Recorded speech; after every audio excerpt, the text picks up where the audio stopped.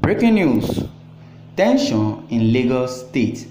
Hours after Hoodlums clashed with policemen in Ajah, see what really happened. The Nigerian police have confirmed that they are at Ajah area of Lagos State doing some operation at the black spots in the area where Hoodlums hijacked a bullion van.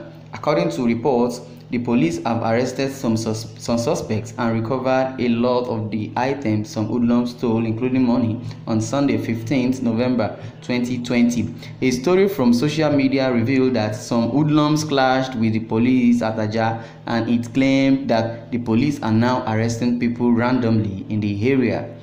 Reports also claim that people were running up and down in Ajah on Sunday morning. Also, viral videos also captured sounds of gunshots in the area. A woman who goes by the name Nikki Ofondu that lives in the area revealed that this morning's incident was very serious. Wow. Nikki said, "Since 5 days now, anytime I get to my area after work, I will become afraid. The area will look like where people deserted, and you will be hearing stories of how people were robbed." She added that all this started after the NSAS protest, and I have been telling my husband that we should park from the area if the situation continues. On Thursday, most people will recall that some hoodlums attacked and robbed a bullion van that was carrying money at Ado Road in Ajah.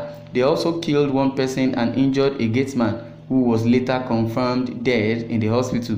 A lot of hoodlums have started causing trouble at some splash points in Lagos after the NSAS protest, and now the state is experiencing many destruction of public and private properties.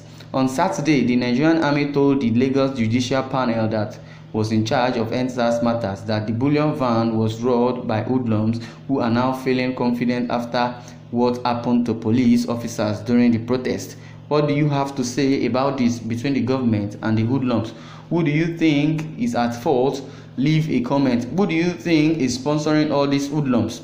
Because when the protest started, it started and lasted for 2 weeks peacefully. There was nothing until when an identified person sent the hoodlums to go and disrupt the protest at Lekki. At the long run, soldiers were now involved, shooting randomly and sporadically.